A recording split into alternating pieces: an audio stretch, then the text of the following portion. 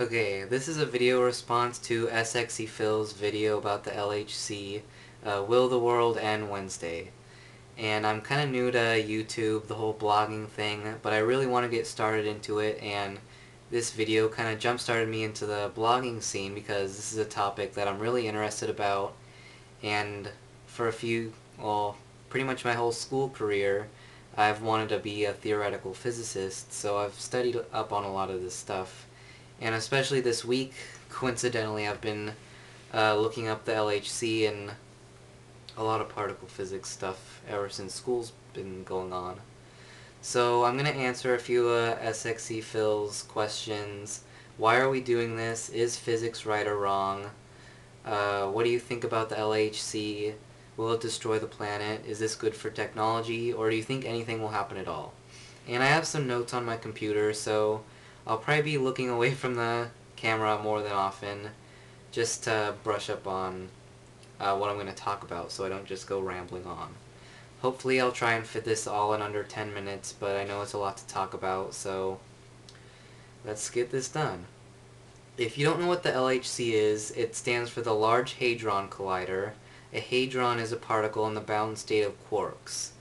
And the most popular hadron is a baryon made up of 3 quarks, and the most popular baryons are protons and neutrons, etc. The Large Hadron Collider is in Geneva, Switzerland, on the Switzerland-France border, and it's approximately 17 miles in circumference, and is the largest machine of science today. And to get a feel for how large this machine is, you could fit Manhattan inside of the circular particle accelerator. The cost of this huge machine is about 10 billion euros, and I think the last time I checked the euro was 1.5 times that of the US dollar, so about 15 billion US dollars just for this machine that really just smashes light together. But I do think it's a great scientific advance, and I think it's amazing that we are doing it. So the first thing I want to talk about is the possibility of creating black holes. And what I have to say about this is that many black holes, if created in the LHC, they wouldn't have enough energy to even light up a light bulb. These black holes are subatomic. They're smaller than a proton. And you kind of have to measure these in the Planck length, and that's a length physicists use to put in perspective different subatomic particles. The Planck length is 10 to the negative 33 centimeters long. So it's extremely small, and when black holes are fit into this small amount of size, they no longer rely on general relativity but quantum mechanics to govern how they work. And it was Einstein that first suggested that there is no minimum mass for a black hole, which is in the book The Elegant Universe by Brian Greene. It's a really good book to read, especially if you're interested in physics or not. It's a really good book. It's found pretty much at every bookstore. So the size of the gravitons that are emitted by black holes, the particle that governs gravity, often get lost in the 11 dimensions of space-time when you get that small in space. So when you're dealing with black holes that are extremely small, they only emit so much gravitons into the space, which often are always lost. So the pull of these black holes is not really felt at all. And another thing SXE Phil talked about was Hawking radiation. And Hawking radiation, it really states, the smaller the black hole, the faster it evaporates. So black holes that are really on the subatomic scale will evaporate almost instantly. And when they do evaporate, they release a sudden burst of particles when it explodes. So you get a lot of particles coming out, and they're gone almost instantly.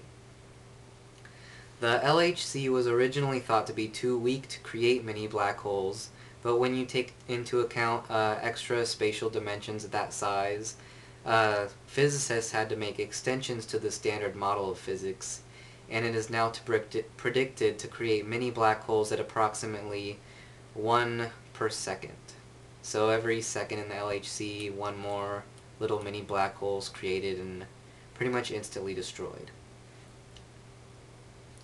So another thing is that we get bombarded with mini black holes extremely often.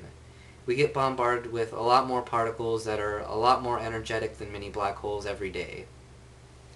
A good example of this, although not as energetic, are solar neutrinos.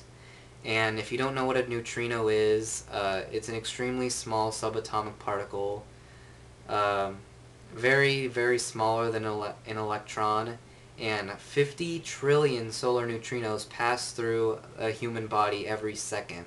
So just now, 1 second, 50 trillion solar neutrinos just pass through your body unfelt. They're so small they just pass through atoms unnoticed. So the standard model of physics assumed that neutrinos were massless, but current research in Japan in underground tanks showed that they do in fact have mass, extremely small though. And solar neutrinos are often studied in astronomy. Solar neutrinos especially due to beta decay in the sun, with neutrons decaying into protons and losing neutrinos. Okay, so a hope for physicists to get out of the LHC is they want to know how the Big Bang played out milliseconds when it happened. So what physicists really want to know is they want to help account for the missing antimatter in the universe. Right now, only about 30% of the known antimatter in the universe has been accounted for, and physicists are wondering really is, where is the other 70%?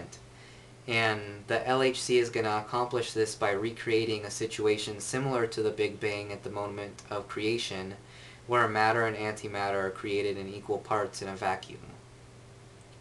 So the amount of matter and antimatter in the universe should be equal, but from what we observe today it isn't.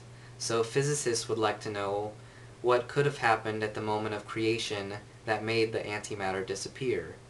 So how we detect this in the LHC is there's a special kind of camera and two detectors called CMS and Atlas. And the special type of cameras take photographs of the reactions when the two beams collide at 600 million frames per second. So an extremely fast camera is able to detect really what happens in the LHC. Another thing that we hope to get from the LHC would be to confirm or deny the existence of the Higgs boson, which is the only standard model particle yet to be observed. The observation of the Higgs boson would be able to explain why otherwise massless elementary particles manage to construct mass in matter. Specifically, they want to know why massless photons and relatively massless W and Z bosons, why they are there. And W and Z bosons mediating the weak force in quantum theory. So the existence of the Higgs boson would be able to tell us if physics currently, right now, the standard model of physics is correct.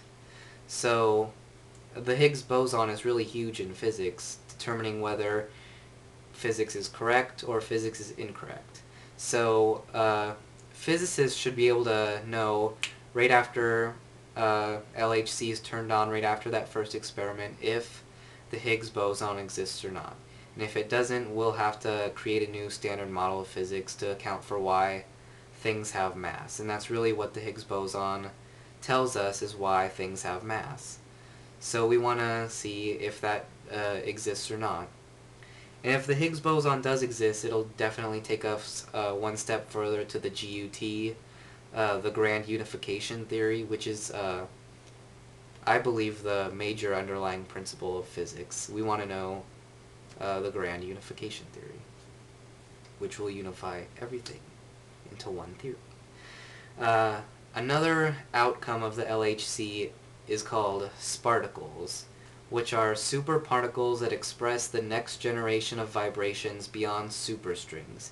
And I'm not going to get into superstrings or superstring theory because it's an extremely complicated subject that a famous quote by